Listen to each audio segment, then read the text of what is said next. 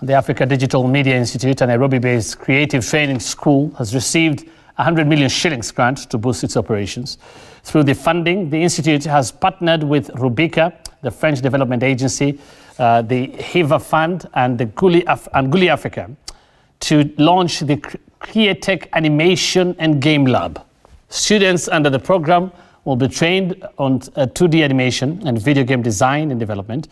The deal seeks to take advantage of Kenya's growing creative economy.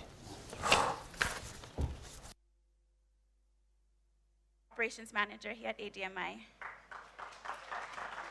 Our mission is to make sure that hundreds of thousands, up to millions of creative entrepreneurs and digital professionals such as yourselves are put to work and they're creating world-class content for impact and for profit. It's very important to us that people who have creative and tech training are actually employed as soon as possible.